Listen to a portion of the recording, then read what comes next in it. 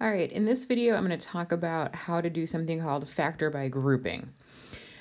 If you have done the AC method of factoring before, then you've actually done factor by grouping as part of that, but we're going to focus on just doing factor by grouping. So there is an example here that's worked out, and it shows you the step by step, but it doesn't necessarily explain what you're doing, of course, so that's what I'm here for. So I'm going to look at this first problem.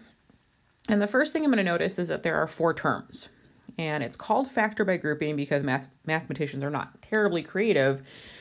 You're going to group your terms. So we're going to look for the first 2 terms, and then we're going to look at the second 2 terms. Now, what I want you to look for is in these just first 2 terms, what do these 2 terms have in common? Well, both of these terms can be divided by 3x squared. So that's what I'm going to do. I'm going to factor out that 3x squared. So 3x squared, and then what's left behind would be x plus 5. Okay, so that's the first group. Now I want to do the same exact thing with the second group. So what do these 2 terms have in common?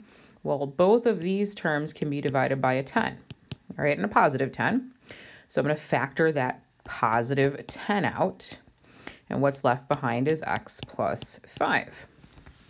Now at this point, I'm going to take a small break, and I want to check that this set of parentheses and this set of parentheses are identical. Not close, not kind of sort of the same. They have to be identical.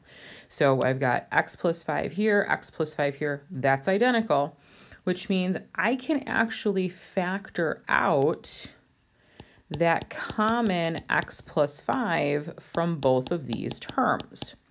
So that factor of x plus 5 comes out. Now what's left is 3x squared and plus 10. So this ends up being your factored form. Okay. Now you may have looked at that and said, wow, that's a lot of steps. You're right. All right. So that's why we do practice with these, to get those steps a little bit better in your head. And again, if you have done the AC method before for factoring, you've done this as part of the AC method. All right, let's show you another example. Factor by grouping. All right, so I want to look at these. I'm going to group the first 2 together, group the second 2 together. So what, if anything, do the first 2 terms have in common? Well, 10 and 15 can both be divided by 5. And I've got y to the third and y squared, which means I can take out the lower of the 2 powers. So 5y squared gets factored out, all right, leaving behind 2y plus 3. Now, my second 2 terms are both negative, and they're both even numbers. So I'm going to divide out a -2. Let's see what happens when I do that. So let's take out a -2. So that's going to be 2y plus 3. Remember, when you take a negative and divide by a negative, it becomes positive. Take a quick check to make sure that this parenthesis set is identical to that one. They are identical. Okay, if they were not, something went wrong.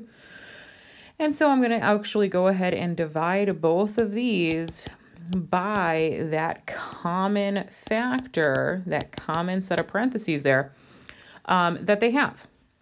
So 2y plus 3, and then what's left behind is 5y squared minus 2. And I'm doing quick checks as I end this. This 2y plus 3 cannot be factored more. 5y squared minus 2, that cannot be factored anymore. So we're done.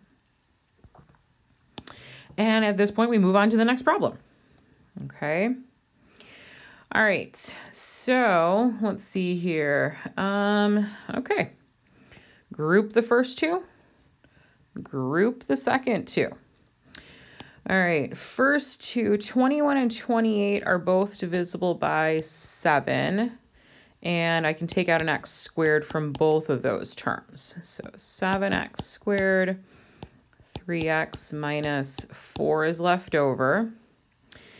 My second two terms, I've got 18 and 24. Both of those can be divided by 6. Yep, 6. Now, this is something I want you to be careful about. If I divide out a positive 6, all right, let's see what happens there. I'd get negative 3x plus 4. Remember I said that these two parentheses sets have to be identical? Yeah, they're not right now. But the difference is this is positive 3x. This one's negative 3x. This is negative 4, and this is positive 4. So they're off by a sign. So here's how you fix it. Instead of dividing out a positive 6 here, let's take out a negative 6. All right, so let's take out a negative 6 there, and let's see what happens to our signs.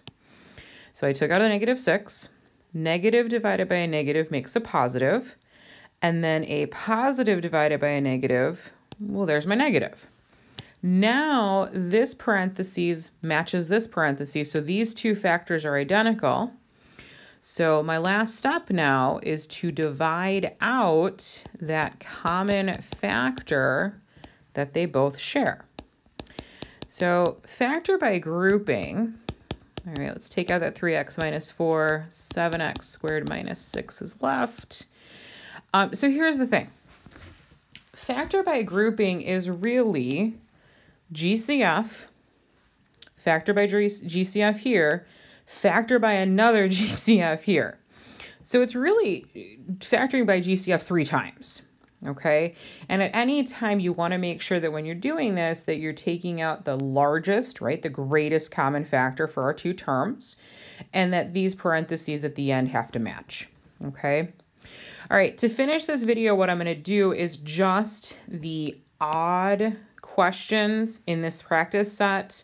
I will have the even problems done in the key, but you can ask questions about those if you have any.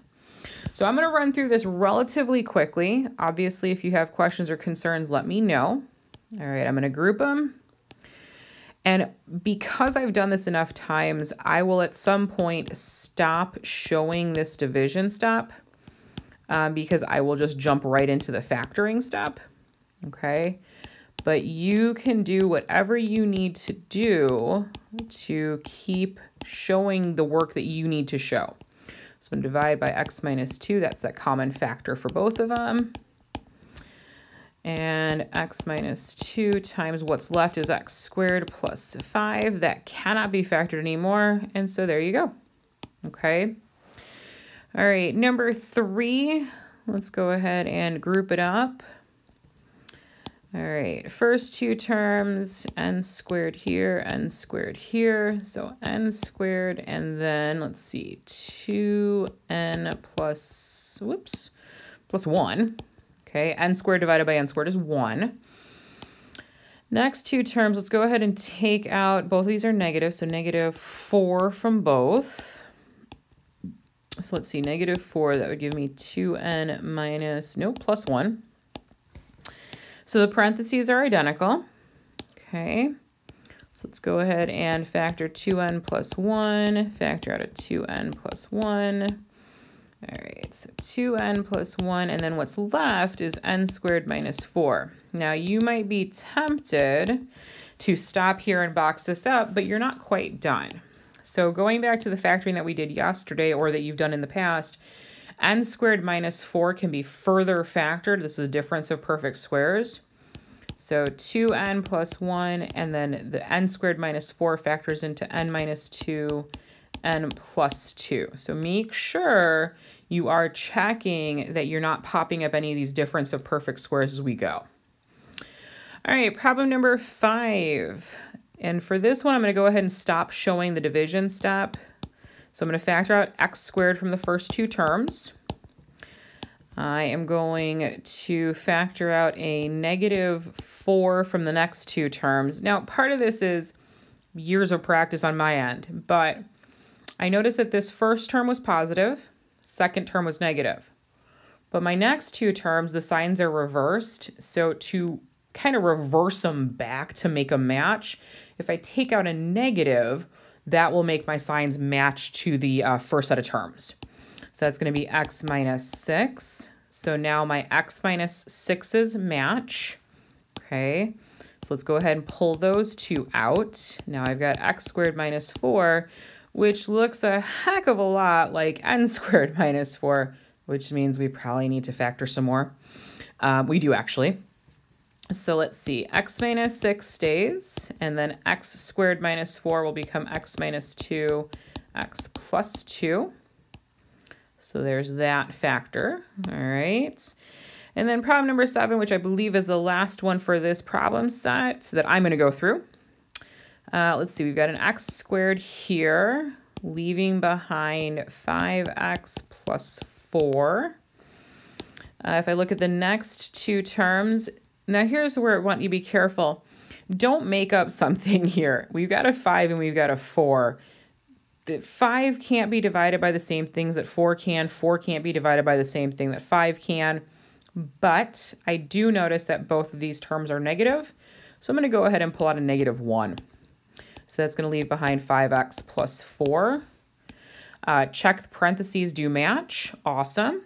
So that's going to become 5x plus 4 that they have in common. X squared minus 1. Again, x squared minus 1 is going to be one of your difference of perfect squares. So let's go ahead and completely factor this. So x squared minus 1 becomes x plus 1, x minus 1. And there we go. All right, so that's a lot of practice on factor by grouping. Again, the key will have the answers to the even problems.